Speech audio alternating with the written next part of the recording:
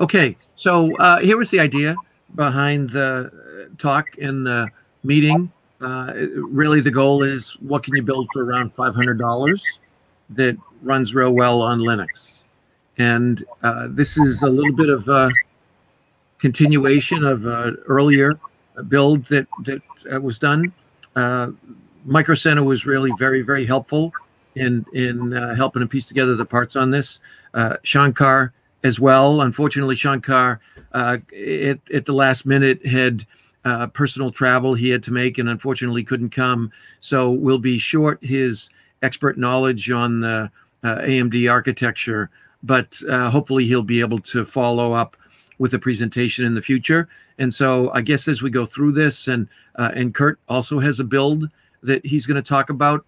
But if we can come up with a list of things that we'd like to do in the future, certainly I'd be willing to sign up and do some more performance related things in particular. But so the way this arose back in August of 2020, I had done an earlier bargain build system, and I'll walk through that just a little bit as a recap. And so this was an opportunity to see what's new in roughly that same price range. Here was a slide from that build a little while ago. This is what the configuration of that system looked like.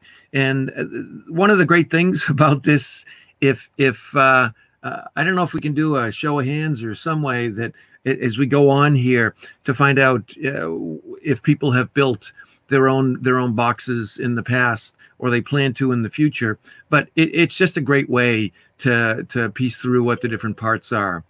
We got some, there we go. Wow, we got a floating thumbs up. I don't know who did that, but it was really very cool. And speaking of cool, the mini tower case that was used was a cool mast. And the processor back in August 2020 was a Ryzen 3. And here's where Shankar really could have done a great addition to what we're going to talk about, but we'll work around that. The next piece down was a 650 watt power supply. We'll compare that system in 2020 to this system now. You'll see similar parts, but different SKUs in some sense. A key idea here is that, and Bob was talking about the NMEA drives, which is a big newness of this new build. Using an SSD drive as your system drive as your boot operating system drive is just like a huge difference in performance from my experience. So just take out the old Rust drive for your boot system, put it in an SSD, or even better, NMEA maybe, and we can talk more about maybe some pros and cons on that, but huge performance difference. Here we have memory, and Kurt may want to address a little bit of the memory. He observed that the default configurations in the motherboards when we popped in this new memory might not be getting the full speed out of it. I never got to the point where I was able to reconfigure it, and it was largely just because I was thrilled to get using the box, to be perfectly honest with you. This old build from August 2020, which I do still use and actually primarily use it for video processing, video editing, which you might not think for an older, slower machine, but works great. 2 terabyte drive, and that was the motherboard of the time, and ASUS. Have a little story on the motherboard situation. Here we go, fast forward to today. So there are 4 different build configurations that you'll see here, and the one that at different points in the build process, I kind of ended up with a little bit of all of them. But just to quickly go through it, the Ryzen 5 was the anchor of the build. At one point, I wasn't going to do the build, as John and Jerry will know, because it looked like I wasn't going to be able to get one through the kind of the common cost-effective channels. So, for instance, Newegg was kind of, their lead time was a couple of weeks out, and I didn't feel that was enough time to put it together. At one point, Micro Center didn't have the Ryzen in stock, and I did call their corporate headquarters, and they thought it was going to be a couple of weeks or more. Anyways, it turned out I was able to get it within a couple of days. So the Ryzen 5, the motherboard, I kind of put a category column up there on the left-hand side. So the CPU, the MOBO, Originally, there was another board that we had spec'd, and it looked like it was going to be okay, and it just frankly didn't work for me. So a little bit embarrassing, but I built the system with the Ryzen 5, and it didn't work. And came to find out the reason it didn't work is because it really shouldn't have been working with that motherboard anyways. So went to a new board with the Asus that was geared to it. Somebody else on the call might have some understanding as to why the board didn't work. The CPU fit, the M4 socket, I think it is, fit, but of course the motherboard wasn't primed for it. There's another basic case, $50. Amazing what you can get for a case. This power supply in this case was a 550 watt power supply, $60. And I'll tell you, one of the best deals in all of this. It's a little bit embarrassing to say, but the keyboard at $399 it's just a beautiful keyboard. The keys are soft and responsive, and it's got all the function keys and numeric keypads that you want. So it's time to throw out your old dusty, crusty, the ones that are missing the letter M, and pick up a real cheap one as quick as you can. We go through now. Oh, I guess the second best thing in the build was the mouse. It's got Bob was talking about the LEDs, and it's got a kind of a nice little. I'll post a picture in the aftermath of this, but it's got a glowing LED light that changes colors over time, and it sort of has a life to it. The beauty of it is, when the system is booted up, because the USB lights up. You'll see a whole bunch of disk stuff. There's an enormous amount of disk stuff. It would be nice if there was a way to just eliminate the disk stuff, whether it's cables or mounting brackets. Anyways, I tried different combinations of almost all of these things, SSDs and NMEAs and multi-terabyte and smaller terabyte and bigger terabyte and USB terabyte.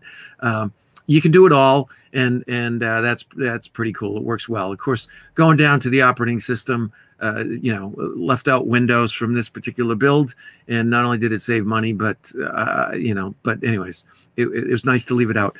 I came up short on HDMI cables.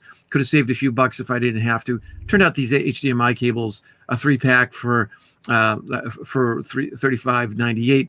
It turned out you end up buying one of them for almost as much, it seemed. So the memory, which was DDR4 3200s, seemed like a really pretty decent price, 16 gig, and we can talk about the speeds. The one thing that I often forget, when you get the SSDs, you get the 2.5-inch drives, you forget that $6 mounting bracket, and then you got to go back to the store and buy one. Cables is another thing anyways, I don't never ever seem to have quite enough cables. But so the 4 different build configurations, at one point I had the higher priced one kind of around build 2, build 3, and really what I settled with, and more or less what I'm working with now, is build 4. And one of the SSDs I plopped in from the shelf that I had an extra one lying around. You folks almost certainly have extra ones lying around. Here's a profile of the 3200G. I think the main difference is the number of threads. The power is something that I was kind of interested in, to have the thing run fairly cool and inexpensively. As you see here, the 5600, 12 threads, right? L2 cache is 3 megabyte. Here, the L2 cache was 2 megabyte. We can go back and forth on these a little bit. Base clock is 33.9, and over here it's kind of in the same ballpark. And we can talk a little bit about that and what the performance differences are. So here's what I did to do, and this is really cheap and dirty performance testing. So I will say this. The AMD 5, as soon as I get the system put together, I have it running on, kind of a big giant screen. It feels fast. It feels smooth. I've had no hiccups at all. I have a gazillion terabytes, slight exaggeration, but I have a lot of terabytes hanging off of it, and I've had no hiccups. The 12 threads has got to have something to do with it. The 6 cores, there were 4 cores on the 3200, and so the additional cores and the extra threads, the thing just really hums right along. I was a little bit envious of Bob. I have a Nook as well. It definitely doesn't have a Core 9 in it, But this is a decent system. I'm quite pleased. So what I did to run some cheap and dirty, quick and dirty performance tests is I wrote a couple of simple Go programs, and I then ran them on four different systems. One, the new build. Two, the 3200 build. Three, this laptop that I'm giving this presentation on. And four, a Mac Mini. And it was interesting, the results. I guess you get down to the bottom line on, so this is the budget build from August of 2020 to run this particular collection of, Fibonacci sequence and prime number sequence. Nothing too sophisticated. It's not hitting, disk really. It's not messing with memory much. And so in some sense, it's just a processor test.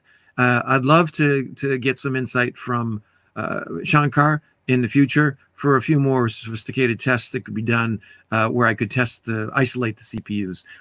This is the build of the machine, the current R5 machine. And so you see this particular set of performance tests ran for 13.3 seconds roughly, whereas it was 15.6.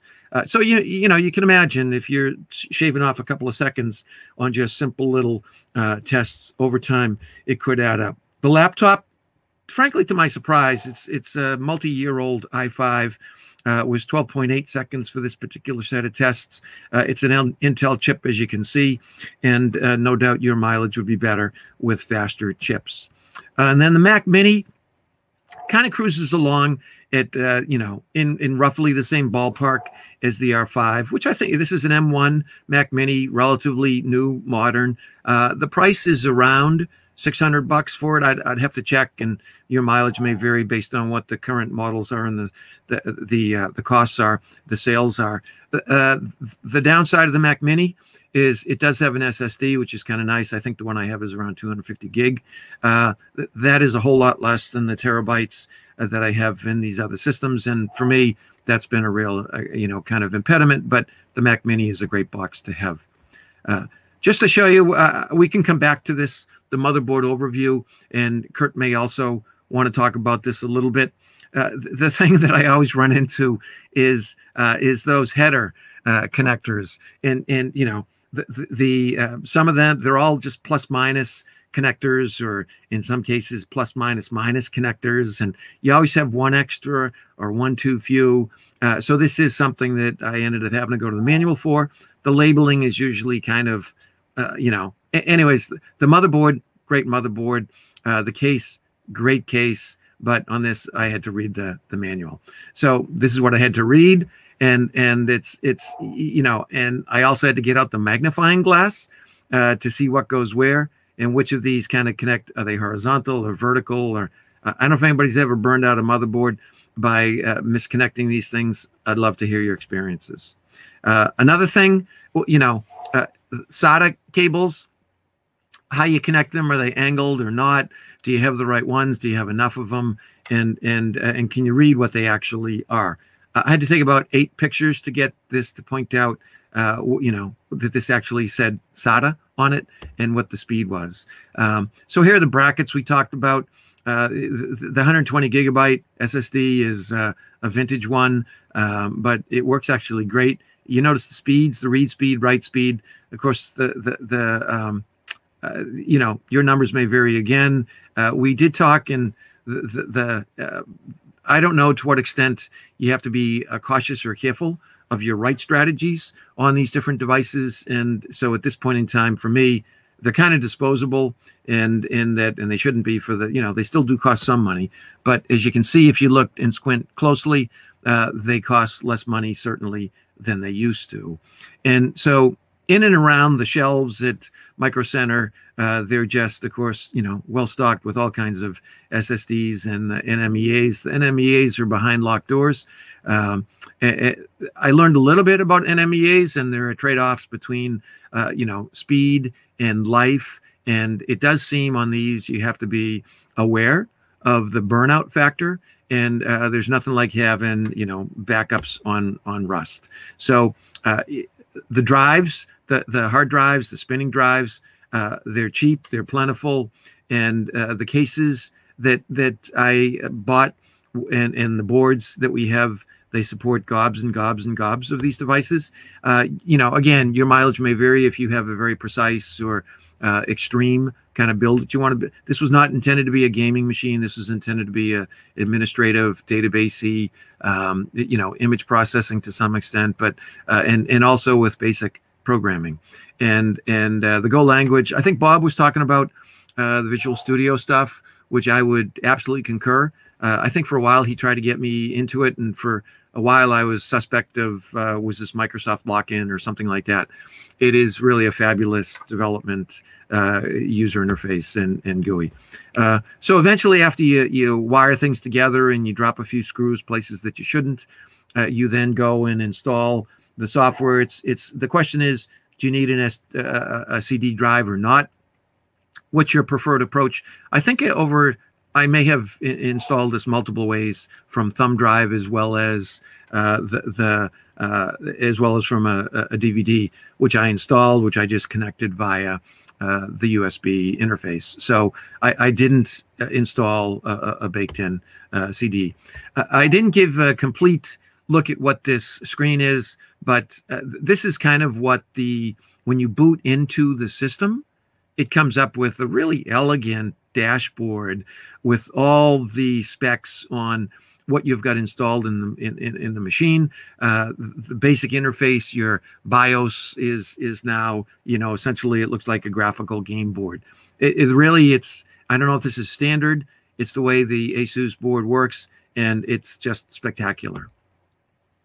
This is what the inside of the case looks like. I managed to not bend any pins. I managed not to install things backwards. And so I guess I would say this, it's a fairly straightforward process. Anybody who hasn't done it absolutely ought to be encouraged to. They seem to be a little bit more, and people can criticize me for the ribbony effect of the cabling. Some people really spend a lot of time and take great pride in it. And I tried a little bit, but I'm not an artist, I will say that. One of the things that I did get and ultimately returned was, you know, the LED enhancements, which now seem to be almost standard, to the point where there is something on the motherboard which allows you to connect. It'll come to me when we go back and look at the motherboard configuration, but in fact, this motherboard actually has an interface designed to support the LED lighting in these machines, where you can essentially, and it's got an API where you can program it. In the end, I was more interested in price than I was the illumination, and the mice have pretty nice illumination for free. It was nice when Ubuntu came up, really effortlessly, no problems, no glitches. I was surprised and quite happy, and I've been happily running it ever since. The machine's been up and running, I think, for around a month or so. So November 12th, 21, well, that was the day that I took the pictures. So I guess that's actually a pretty good time span. So just over a month. That's the board, that's the chip, that's the speed. The memory you can see there for the 16 gig of RAM DDR4, 2133 megahertz. I don't know if that is an error in recognizing. I don't know how to test the speed of the chips, but I think Kurt and I both have a 32 megahertz, if I'm not 3200 megahertz, if I'm not mistaken. The fan profile, which is just off the bottom there, they do measure the speed at which the fans are running. You can tweak some of these things. It's a fairly customizable motherboard. I didn't touch it, and I was happy not to. Most of the parts, which I guess I'll get to maybe at some point. Anyways, this is more of what comes in the packaging. Of course, that's the back plane. That's the motherboard. The two things on the right, the magnetic pickup tool, people may joke at that, but at $5 it was too hard to pass up. And the screwdriver, not like I didn't have a whole bunch, but mostly took a picture of that. It's just to show people that's really all you need to put this together. Those are the nice HDMI cables with the red sort of connectors on them. Those seem really robust. I have had in the past glitchy things. The way this is configured is it's connected to an HDMI TV. a 4K TV, I should say, and works beautifully for, you know, HDMI or 4K TVs, the price that you get them for. People can tell me if they're actually buying, you know, computer monitors, and maybe there are advantages for gaming, but the additional desktop space of the big screen TVs is fabulous. The $10 Pro Sound multimedia speaker system, I did buy it on a lark, and you know, I was discouraged from buying it, though I wanted to. And of course, when I plugged it in and I went to turn it on, all of the front-facing controls just receded right into the enclosure of the speaker system. So it wasn't exactly high-quality engineering. There's the magnificent keyboard. I bought a few extras. It was actually on sale. You can see the $4.99 price tag. It was actually $1 off. So highly recommended. The backplane has all kinds of USB. It seems to be, I don't know if it's all USB 3 and maybe even 3.1 or 3.2 or what the latest is. But anyways, it's got Ethernet, of course, which, you know, everybody needs. And that was a picture of the, I guess that was a picture of MIT on the. I've got a few more pictures which I will bring up. Maybe if there are any questions, we could kind of go through those now. If anybody has them, I don't know if you want to. Oh, coax jacks. Yeah. So the coax jacks, actually, it has the motherboard had a Wi-Fi extension, sort of a Wi-Fi antenna extension, which is kind of a nifty little. I don't know if I had a picture in it here. My pictures have disappeared. I'm going to try and pull them back. Anyways, it's an antenna for Wi-Fi, which I have not used. How did I configure the Ubuntu to use the NVMe? Literally just comes up looking like a disk. So in brief, NVMe, other people know much more about it than I do, but essentially all it is you just there are connectors on the motherboard. It's a tiny little thing that looks, it's about the size of a piece of Wrigley's gum, and you it was, one of them was difficult to figure out how I connected it, and the other one wasn't. There actually are two NVMe headers, so to speak, on this motherboard, and Ubuntu saw it immediately. It's pretty magical. And the advantage of NVMe, it's basically a PCI connector on board. People can talk, you know, can discuss this, which is much faster than the SATA. And I installed it, and it worked fine.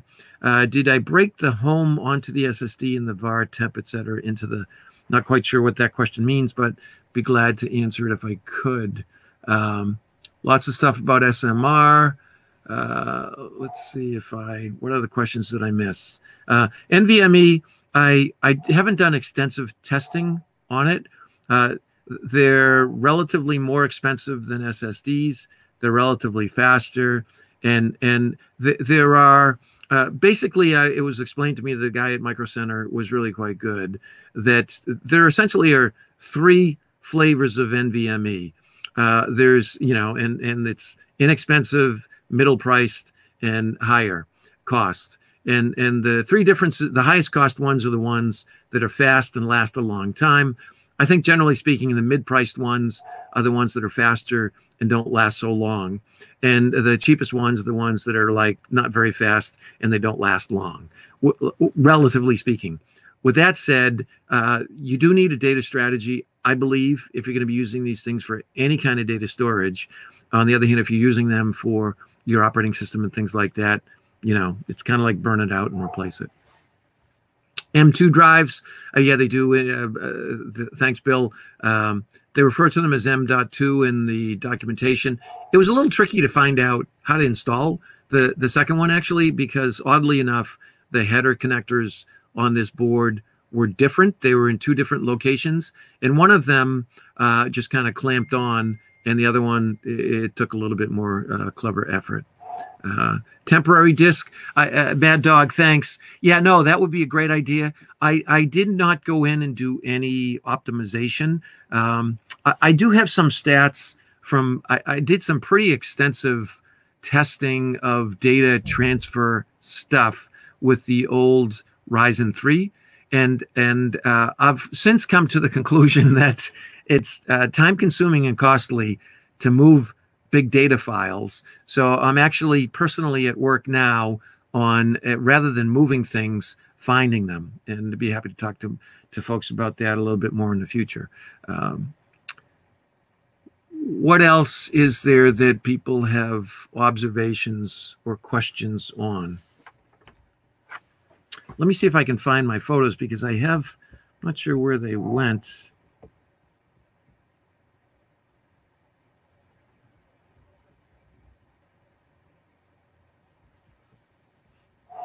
I had some additional photos, but I may bring them up after after I sidestep here and let Kurt take the stage. So I'll just go back to this one last time, I guess, for, not sure, let's see if I can,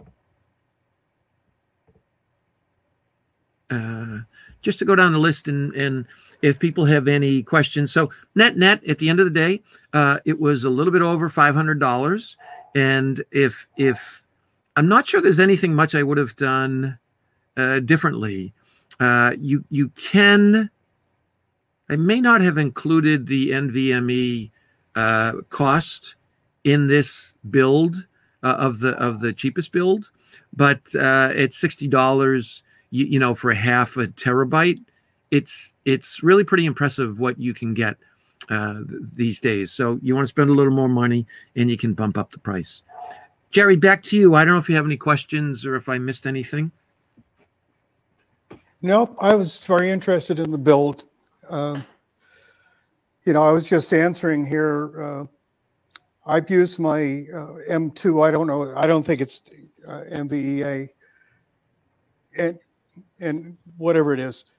But I've got an M2 SSD that I've been using as my primary disk since I built the system about 4 years ago. And I had several hard disks that I picked up over time, and it's an old Penguin system that I bought well over 10 years ago when Don, I forget Don's last name, spoke at the BLU.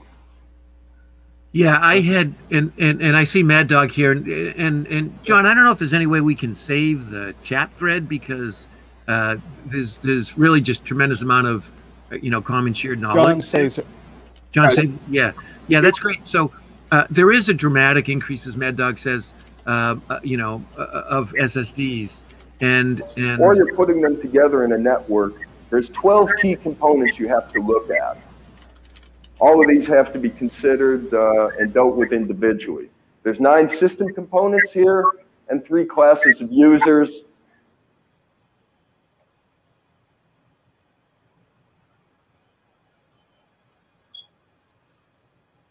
Yep, sorry.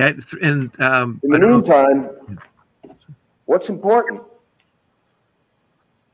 Again, it depends on who.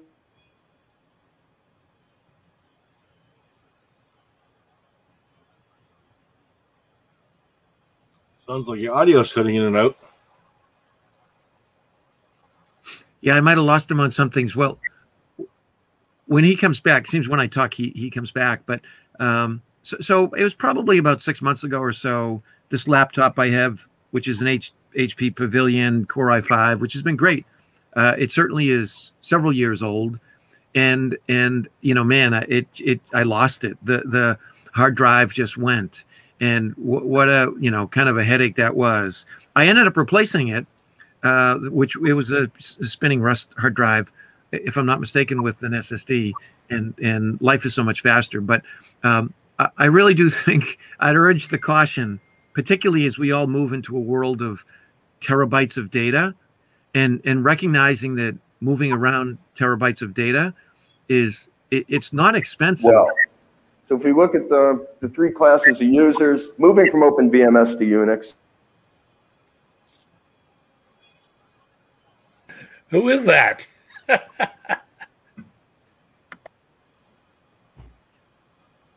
we may have we may be on the party line, but anyways, this is great. If there are any more questions, I'll take a step back. Unfortunately, there's no effective way to isolate the system manager or administrator from change. Typically, this individual is going to get taken out of the VMS environment, yanked out of there, dropped into the Unix environment, and is going to have to go native and use the tools. I think it's unfortunately, while many of there's similar functions in Who VMS, else would be talking about management VMS? functions in both VMS. Test. Mad Dog may have a separate consultation underway in parallel. But anyways, any other questions, or I'll step back, and thank you very much for your time on this. On your benchmarks, were they all single-threaded? So that's a great question. I didn't do, and I'd be happy to share the code because I basically lifted it from someone else. There was nothing, to my knowledge, they did not, spin off separate threads. So I think the answer is yes.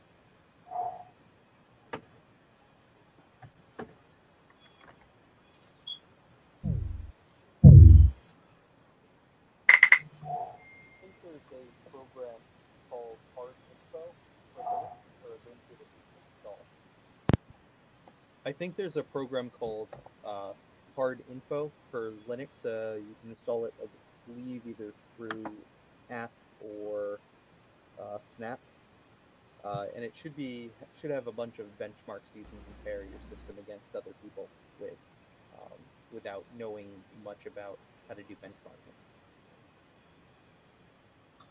Sorry, I didn't catch all of that. I'd be interested in it. Sounds like something with Snap. But yeah, whoever's talking needs to turn up his mic.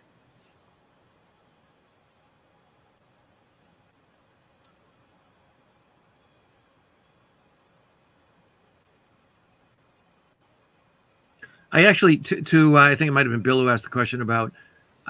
And I'd be curious. That basically the prime number stuff and the Fibonacci stuff, which is essentially what those tests looked at. They're kind of recursive in nature, right? And so I don't know to what extent it would make sense if in some way they spun up either additional threads and or utilize multiple CPUs, but I don't know.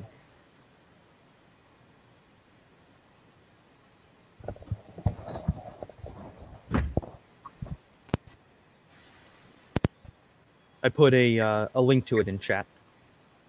Thanks very much.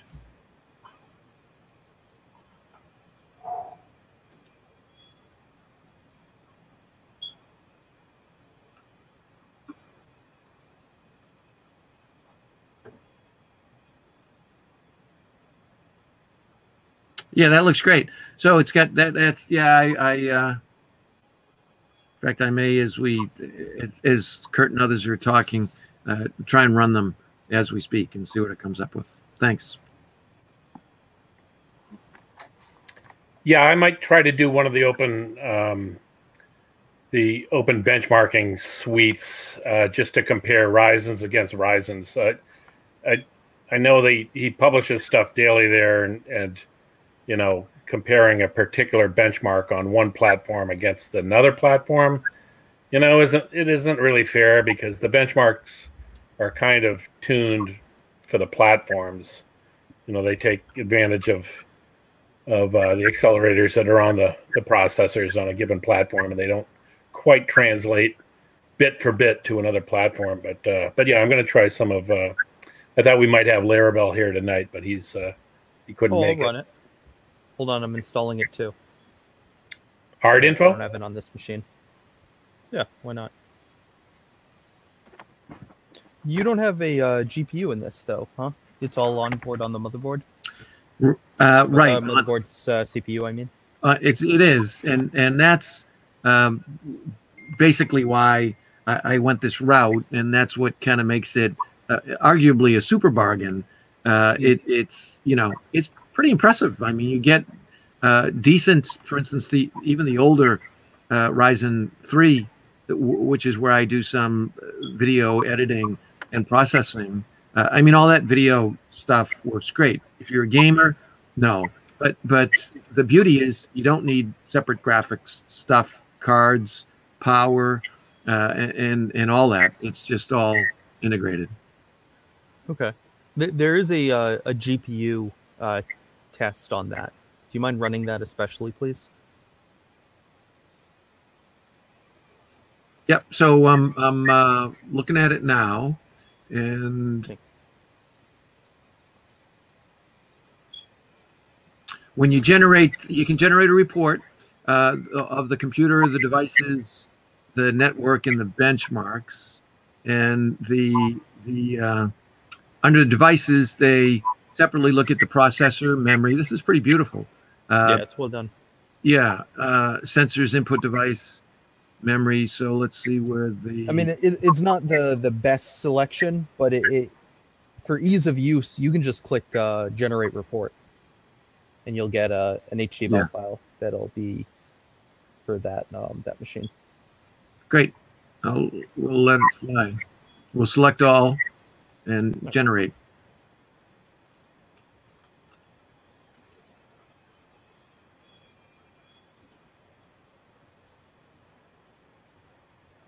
I can run this as and post it in a follow-up.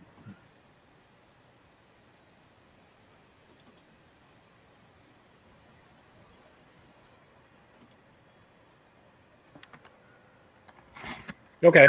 Well, I can tell you my DIY build experience. I've only got about 15 minutes, and then maybe we can hand it off to Josh. Now, I compared notes with Brian, but we did in no way collude. I was more interested in the social experiment of building a $500 computer in 2021 relative to, well, even Brian's build from last year. He built a slightly under $500 Ryzen 3 machine in December 2020.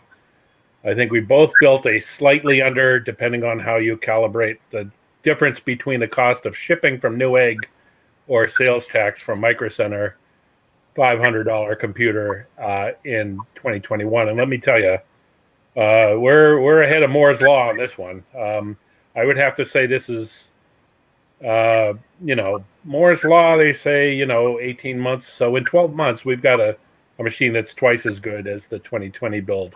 And I will, compare my 2020 build to Brian's someday on my set of benchmarks.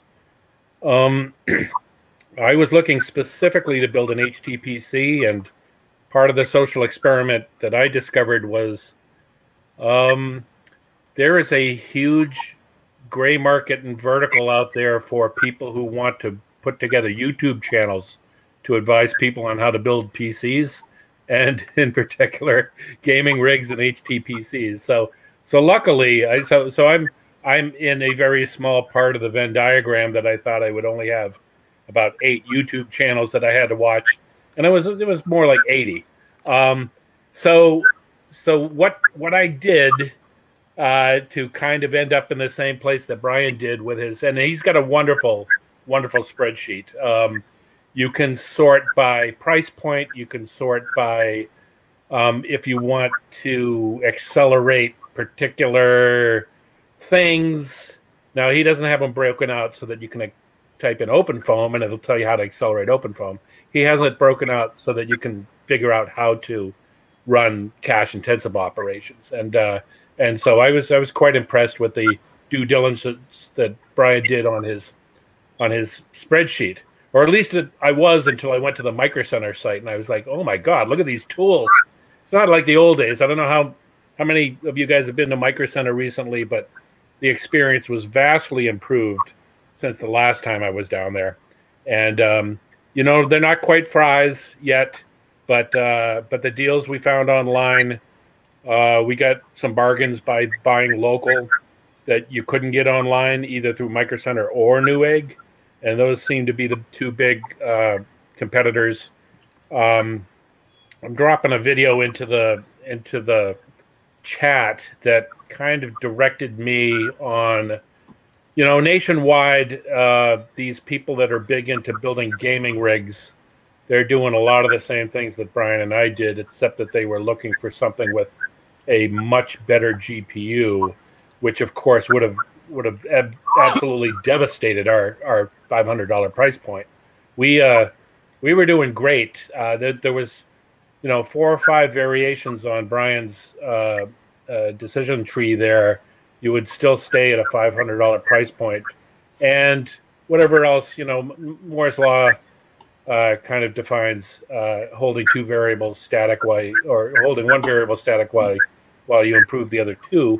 I think we could have gotten a $500 machine together, especially if we built around that M550 board, and been able to double the performance year over year, and possibly one other variable, but graphics acceleration wasn't one of them. I don't know what we're going to do about GPUs. I have a lot of links about how prices of GPUs are going to absolutely skyrocket. Even on the secondary market on eBay, you can get some earlier NVIDIA GPUs right now because the mining community is busy turning over to another form factor. But anyway, so my experience, I ended up with the same part number motherboard as Brian did, although his was an Asus, mine was a Gigabyte, I believe. Was it the M550? So he spent another $5 to get Wi-Fi on his motherboard. You know, we're talking about just slight differences between, you know, optimum designs, and I was quite happy with the options at Micro Center. So when you go into Micro Center, you can get a wish list. You can show up there with a wish list that you put online. Brian and I compared a couple of those. You know, the great thing about building one of these base nodes is you've got mostly 5 variables. If you look at his list, you want to pick your CPU, you want to pick your RAM, you want to pick your fixed disk, which right now, I was just absolutely amazed at those NVMe options. There's some peripheral issues you want to look at. Brian was interested in the HDMI options and bought some cables. And the only thing I didn't buy, so I didn't buy a keyboard and mouse. And for a while there, I was thinking about not buying a case because I routinely turn my machines on with a Phillips head screwdriver, and I don't go through the effort that he went through to put in those jumper wires. And the only reason I think I can possibly get by with not putting a case on it is I usually set these machines up in a corner and I never touch them again. However, with this particular device, I said, no, I'm going to bring it home and use it as an HTPC and install Kodi on it.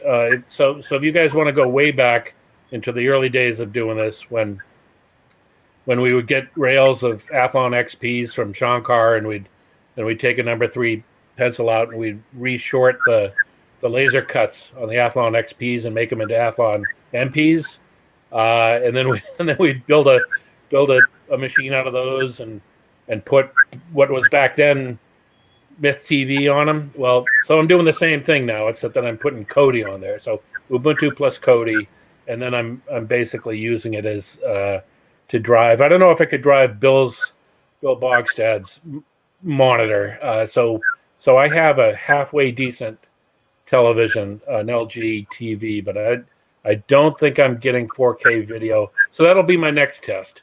Maybe I'm getting 4K video out of the onboard HDMI, but I suspect I'm going to have to pony up for a GPU for that. But that'll be my next test.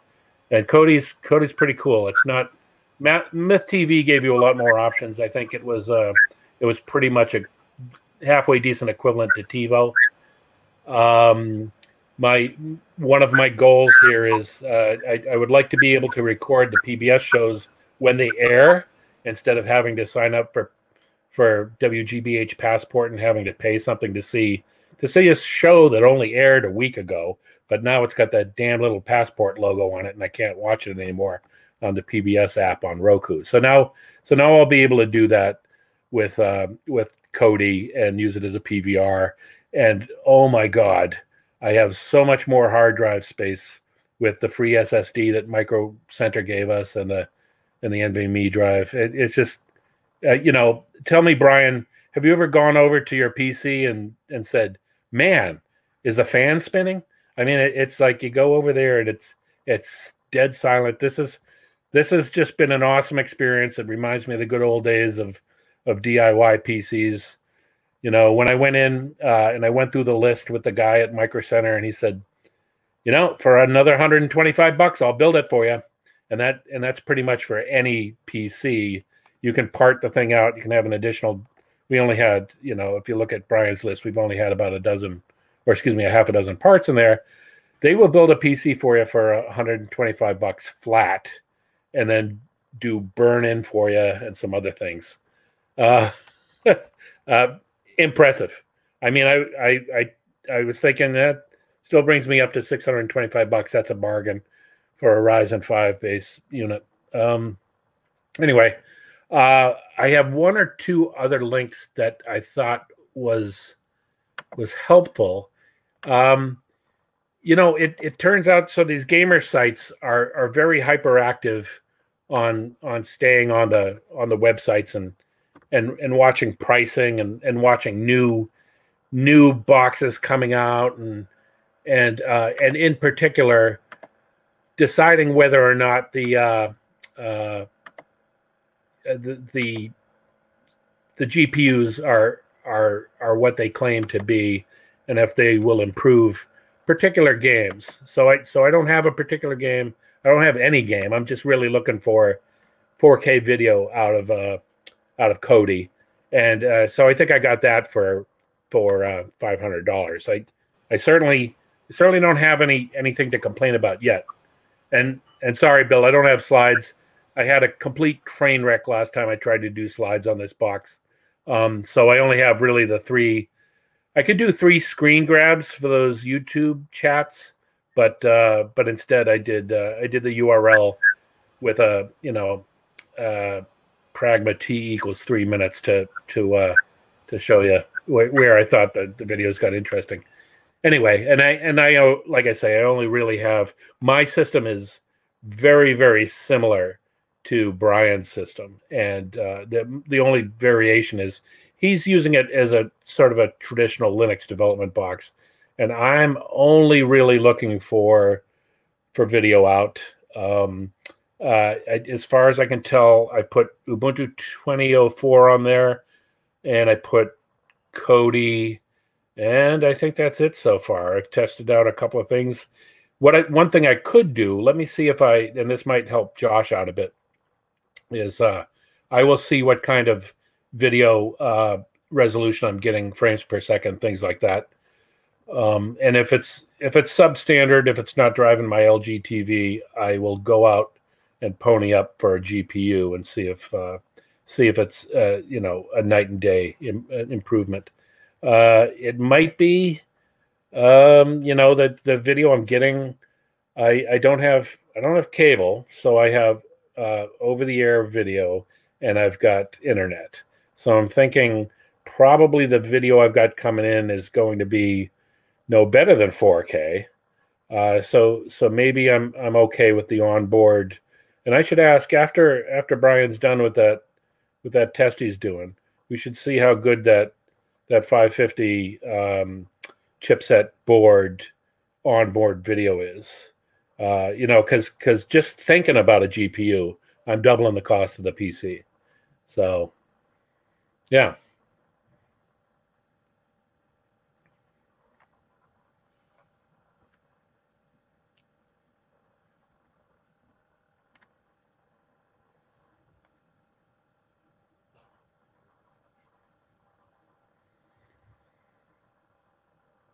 So we may have to do a follow-up at some point, Brian. Maybe I'll get some more benchmarks off of you know, more gamer device benchmarks rather than traditional Linux box device benchmarks. Anyway, Josh, you have an update for us, or folks? I'm welcome to answer questions or compare my notes to Brian. Let's do the benchmark stuff first. I guess I could come up with something to talk about briefly. I'm working on a couple of things, but I'm curious about the benchmark stuff first, please. My benchmarks? So I can post... No, the cheap $500 machine. I can barely hear you. Could you go back to the audio you had before? Okay. Can you hear me now? No, it got worse.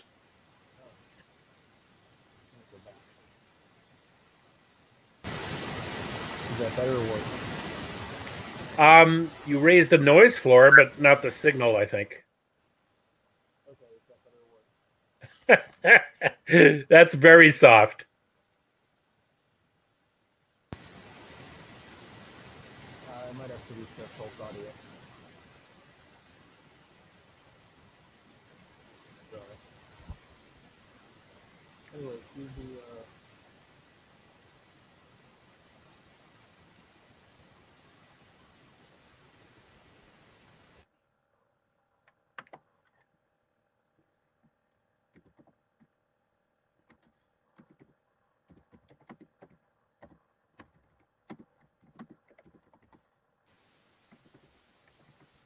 Can you hear me now? Oh, yeah, that's much better. Okay. Now, do we need to remove Brian's slide so that Josh can show his? No, Yeah, Brian, can you I was just basically unshare your screen to talk. Yeah, Josh doesn't have slides. No, I don't have a presentation per se, but I could talk about what I'm working on right now, and then. Oh, you're getting the specs. Nice. Yeah. So one of the things that I've been working on recently is I'm very interested in voice recognition for Linux, and specifically, I'm interested in offline voice to text. It's a long-standing computer problem, right? That's a Kurzweil 1970, 1980 or something. I don't know. And then it became available on Linux with IBM Via Voice, right, in I think 1999. And then they scrubbed it, as far as I can tell, from the net. And it was freely available at the time, but I was never able to get a copy of it after the fact. There was a lot of attempts on from research labs, and they were poached. I believe Microsoft, I might be misinformed, belief in information, Microsoft ended up hiring and then licensing away some of the open source, what would have been open source models for offline voice recognition. And that ended up getting integrated into, I believe, the later versions of the Windows XP and then Vista voice recognition internal, which then got licensed back to Dragon Speaking Naturally. And all of this, meanwhile, basically meant there was nothing good happening on the Linux side. There were a bunch of labs that were working on voice models. I think there was a really good one from Japan, and there was a couple from other places around the world, and I was never able to get any of them working. When Android became available, Google spent a lot of money in making sure that there was some amount of voice recognition for it. And they however, they did it in a combination between their teams and other vendors. They were able to get the voice model to have fairly good accuracy offline. A couple of years back, Google updated, as far as I can tell, Android and made it so that you could no longer do offline voice recognition. This is an accessibility issue. And they chose to do that. I'm going to hand wave for whatever reason, but I would assume, or it has been said that it was to scoop up everyone's conversations. Whether that's true or not, I'm not sure. But what I do know is if I very quickly unplug my router while I'm doing voice to text, it'll let me keep doing it. But if I click it a second time, so it has to go through the initialization, it says, oh, I can't do it without internet. So when so this led me to trying to find what was available on the smartphone, the Linux smartphone PinePhone, and there isn't anything. But this summer, there's been some good progress on using VOSK. Someone was able to get the Python to be able to launch it in a continuous way. So it's a drop-in tool. So I've been in the process of getting that to run on a Linux phone as well as my computer. And at some point, a week or so ago, I found that there's a way to write a APK for Android where you make use of Google's speech library, and you can make it so that it doesn't call home. So you can still use it even though it's been disabled. So what I'm thinking of doing, and if you guys can give me any suggestions, is I'd like to start doing some benchmarking across the different available platforms. There's speech recognition now that's open source to the VOSK one, or at least freely available. I'll put up a GitHub page of that once I fully have it working well consistently on the PinePhone. It's already good on Ubuntu, and I'll probably put up the one for the Android. I didn't do much, it's just using the default library. And also compare that against the voice recognition that's available for offline on the Mac OS, like a laptop, which I believe is different than the iOS. The iOS platform has voice recognition that also calls home. I spoke with Apple Store people a bunch of times to try to figure out what happened, because I believe they also used to have offline voice recognition. What it turned out was it seems like they've removed, or at least they're using a different engine for it, and the offline model is only accessible through the accessibility options on the iOS platform now. So otherwise, it still routes through their servers.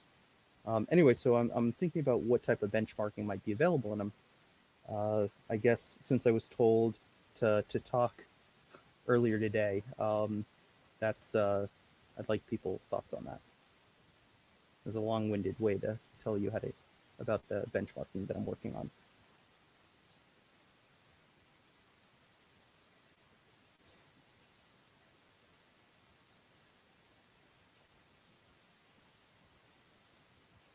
So if anyone has maybe text that they think is worth playing and seeing the, I guess that would be the signal to noise ratio, right? The accuracy of the recognition for each system. And it looks like we have sales receipts and build receipts coming in.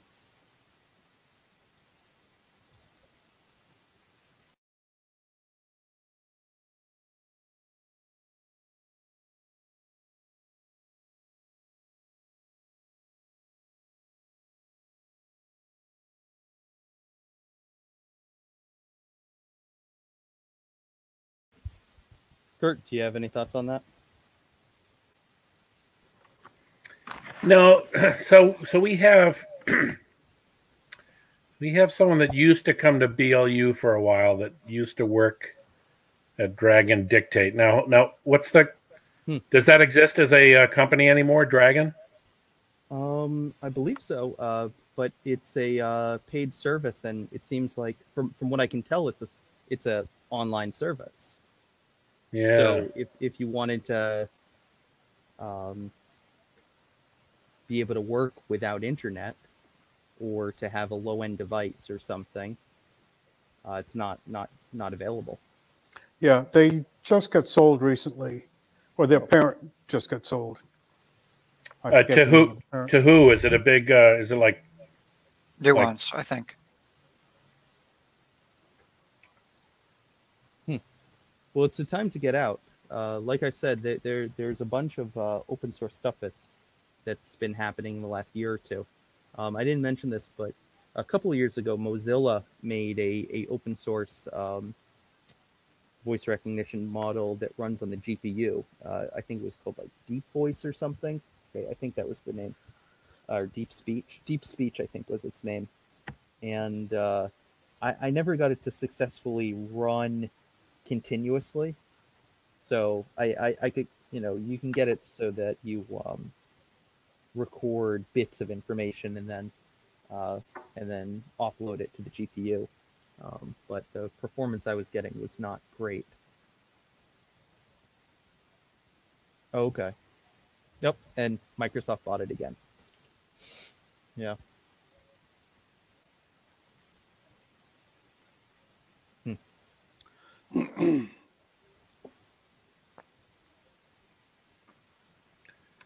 Would this lend itself, Josh? Would this lend itself to a device that had a particular accelerator, like a DSP? I mean, is there some sort of firmware or ASIC solution to this? Oh, absolutely. There are chips that are made for offline voice. The simplest ones allow you to record, like, let's say 100 different samples, and then it will do kind of a hard-coded equivalent of a support vector machine or something, right? So it's a decision tree or whatever it is to evaluate what it's closest to. And those work fairly well. I've been on projects where we've made use of those, but that's not for a generic machine. The problem is there are old, very very old voice recognition tools that you can use. I've even used via voice and stuff through like Wine or over virtual machine piping the audio through, but it's not those aren't feasible solutions like on a Raspberry Pi or something smaller. What I very much would like is you and I have talked a little bit about getting a RISC-V board up and start being made, and I'm very interested in having a open source laptop design with more modularity.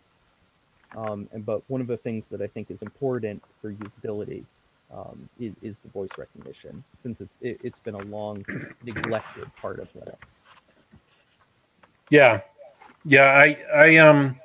I've been looking at some of these projects that claim to be 100% open source, and then you scratch the surface a little bit, and there's one or two components that maybe not be, So one of these things is Bunny Huang's Novena laptop. He doesn't quite have a spec on every chip that's in there, but he's pretty close. And then ARM and Linaro have something called the Morello platform. So they're hoping ARM only gets so open source, but sure. But at least so if you look at the motherboard and the BOM, everything else is it's licensable IP, but they published the full spec sheet on most of those chipsets. So we might get there. I think. If you wanted to, and we'll talk about this a little bit more next month, I think, when we have the conference. If you wanted to get into what Western Digital has made free as in free beer, RISC-V, their SFIRV line, this is 32-bit Linux, but It's about as open as you can get from from having an industry partner. There's a lot of open source academic projects out there, but this is shipping silicon, and I can send you some links to the GitHub sites that are selling variations on this Western Digital design. So yeah, please do. Yeah. I don't know if it's got much of a future. I think, all the big distros are abandoning 32-bit. So Linux compatibility at 32-bit might not be around much longer. Yeah, no, I know. I messed a little bit around with the 32-bit RISC stuff on FPGAs, but I didn't have not mesh or net. What do they call that? The ICE chips are just not large enough. I have the ICE 40 or the 40 nanometer one, which has only such a large capacity for whatever you call that, rendering out the chip on it. Yeah. What are people writing? Oh, okay. Debian still supports 32. Jerry, are there sunset dates for the Red Hat Linuxes? I think CentOS made an announcement, right? Or Yeah, I think. Yeah, I don't think you can't get it from Fedora. Yeah. And I think that was last year. Same with Enterprise Linux and yeah. Okay. It depends with the Enterprise Linux. It actually depends a lot on their customers, how many customers actually need it and are willing to pay for it.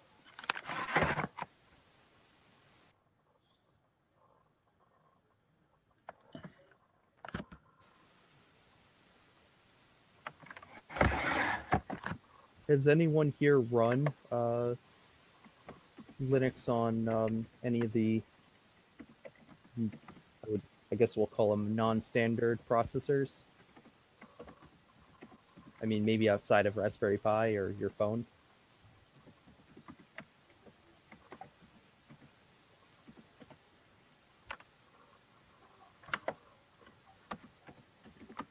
No, not me. I've run it pretty much on Intel processors.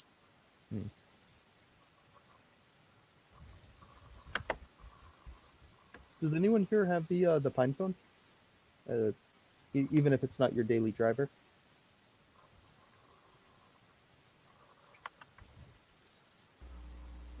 Repeat the question, please.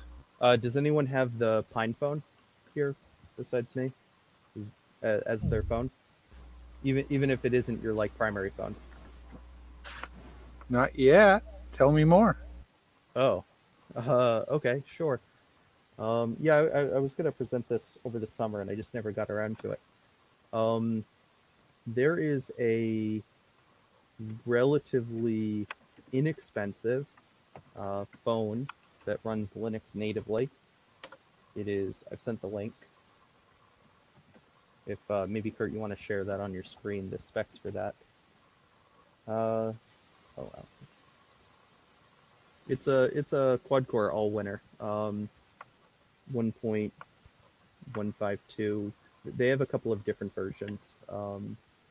It's like a 5-year-old phone spec, but it's $200, $300, depending on. I think the non-pro one was going for about $150. Yeah, right now it's the beta version is $149 plus shipping and stuff. You can run Arch on it, or whatever else you can pipe to it. So you can get direct terminal. It's it can run kind of hot though, but it has a full mobile modem, so you can call with CDMA or GSM on, regardless of whether you use basically whichever mobile carrier you have is should be able to support it, at least in the U.S. Although your results may vary, but it seems to be fine on AT&T and Verizon, from what I know.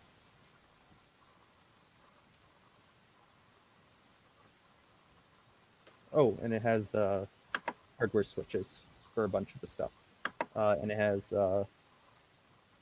I2C available on the back on the inside. You can open up the where the battery is under the case. So one of the things that I was working on was creating a trust chip for it as an extension, and I'm finishing other research for other stuff, so I just haven't got around to it. But maybe at some point I'll present on that too. So I have a partially designed PCB backing for it that allows for hardware level encryption encoding with I think it's a TI chip.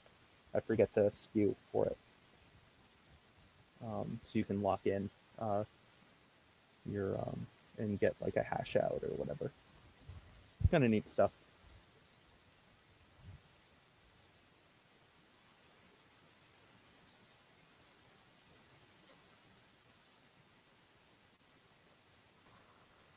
I can't share that web page because it makes me go away from the Jitsi screen. So Okay.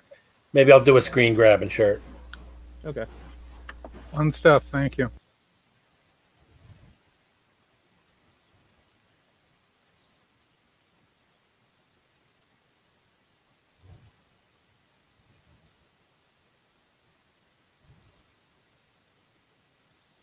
Yeah, I get server not found.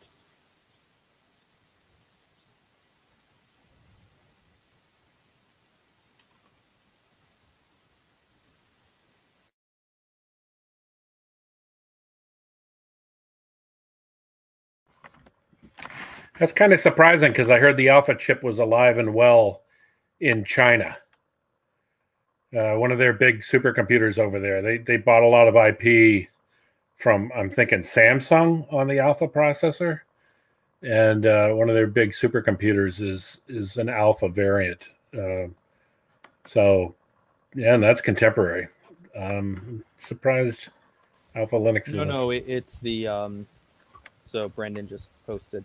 It needs, or Ed did, it needs the subdomain www for routing. Of course. You need to update, what is that, the A table? A star table or something? No. It's always DNS.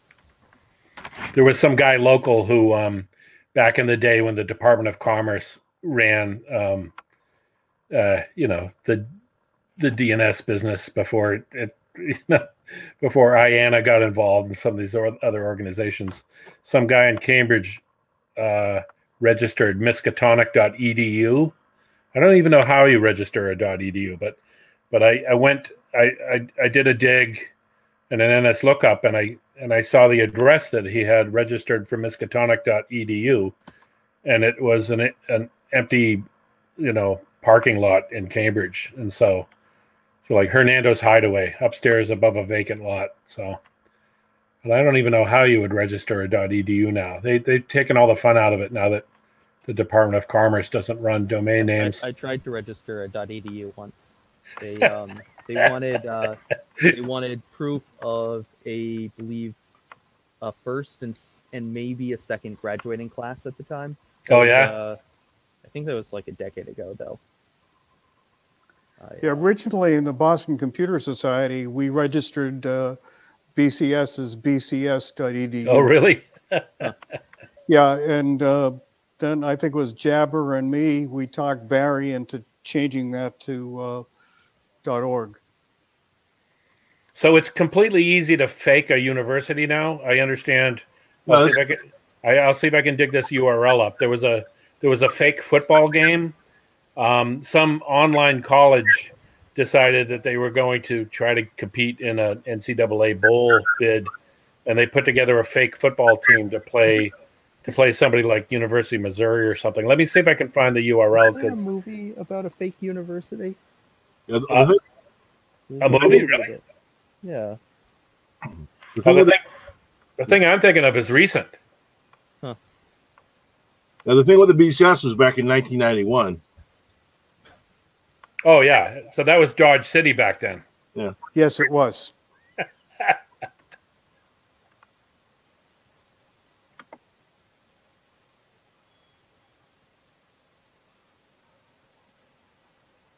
Yeah, I remember Barry was in the meetings we had about it. Barry was talking about like getting a domain registered was a really onerous, difficult task. So I went out, checked it out, and had bcs.org registered like about half an hour later.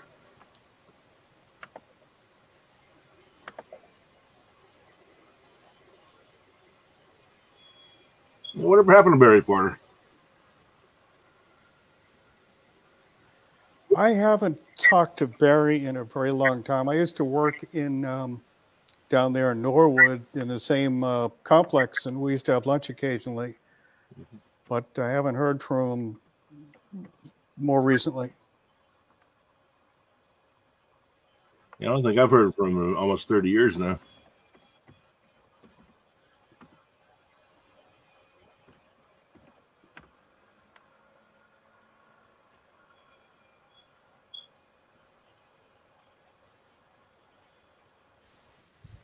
Do we have specs on the machine from the main presentation?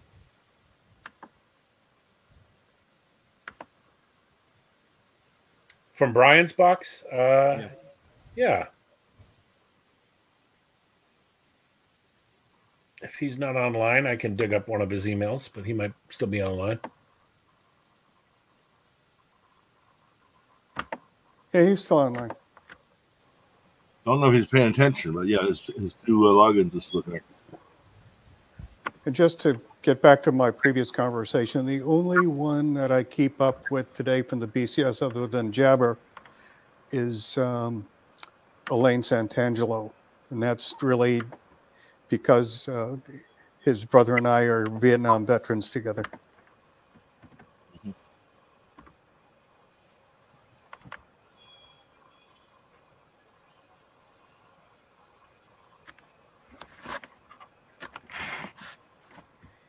Bishop Sycamore.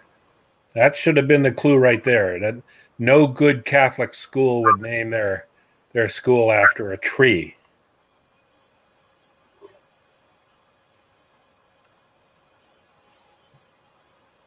Oh, Brian says, what specs, Josh? I think to the system that you actually built. To your Ryzen 5 system. Are you implying that they made ESPN SAPs, Kurt? Yikes. SAP trees, yeah. Well, we'll have to edit that out of the final recording. Oh, yeah. Edit me out completely, please. The specs for the hard info.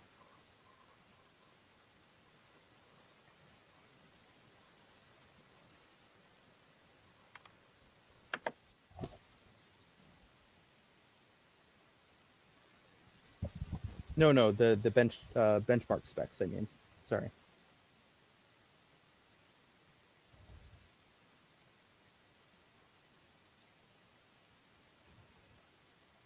It should have finished calculating by now.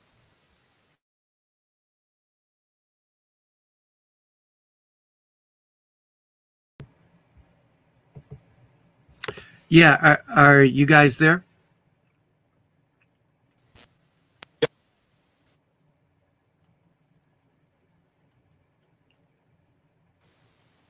Yeah, we can hear you. Yeah, sorry, I was muted. Yeah, we're here. So I ran the specs, and the ones that Josh seemed interested in had to do with graphics, and the for what little it's worth, the Fibonacci specs roughly approximated what I already gave, so it didn't seem like there was that much. The hard info report, at least the one that I got, it gave the results for the Ryzen 3 and the Ryzen 5 CPUs that I have, and then it listed a whole bunch of other comparative CPUs, all of which seem to be, you know, kind of going back to the Pentium days. Nothing, frankly, that seemed contemporary, or so I'm not quite sure how they composite or archive their comparison numbers. But the for the FPU ray tracing and the GPU drawing numbers, which seem to be the graphics ones that Josh maybe was looking at, they are interested in. I'm not quite sure. Maybe Josh can explain it. But for the ray tracing, for instance, it gives them a measure of 12x in 3900 megahertz, 1.96, and then for the value in the leftmost column, actually. So you should get like something that says like 1.2 or 10 point whatever. So the numbers they give for ray tracing on the Ryzen 5 are 1.96, and on the Ryzen 3, 2.53. Don't know if that makes sense. The Ryzen 5 has an indicator of 12x. I don't know what the x's mean, 12 times. I think those are number of CPUs. Oh yeah, of course it would or be virtualized or physical. Yep, that would make sense. So so anyways, it's 1.96 for the Ryzen 5 and it's 2.53 for the Ryzen 3. I don't know if those numbers, relatively speaking, mean things absolutely to you. For GPU, not absolutely, but I'm looking at a list. For GPU drawing, I'd be curious where these things, you know, level out relative to i5s or i7s. The GPU drawing metric that they give, whatever kinds of tests it's doing, I'm not sure, but it's 10,074 on the Ryzen 5, and it is 6,848 on the Ryzen 3. So the Ryzen 3 is about 60% of whatever that measure is. When it runs these tests, it seems to draw lots of lines and plop lots of kind of graphics and colors and icons on the screen. So I don't know. It was actually, both of them would have been pumping out to a 4K system, so they would have been pushing out, I guess, the same number of bits. So maybe that's a useful reference point as well. Anyways, I did include those numbers in the slides. I updated the slides. Nice, thank you. I also included, added a graphic of where one of the M2 connecting gadgets is, and the other one's sort of a mystery to be found later, I guess.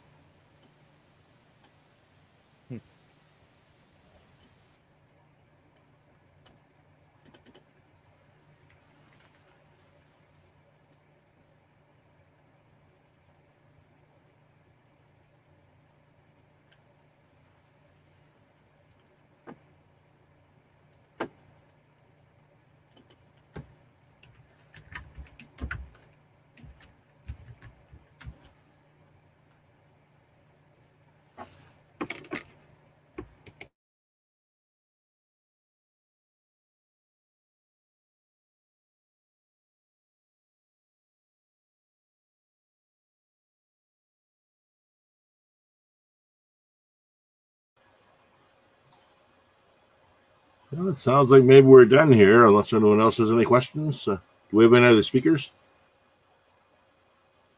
I know Shankar's not here today. Yeah, well, hopefully we can get Shankar back on when he's back in town, and that would be fabulous. And maybe Kurt and I can do an encore reprieve of any further questions that come up. John, I'll send you my slides as a PDF, okay? Excellent. Thank you very much. Yeah, thank you, Jerry, and thank you everybody who kind of engaged. It was fun and educational for me. Thanks. Okay. And Jabber, I sent you a private message to Barry's website. He's down in Palm Beach.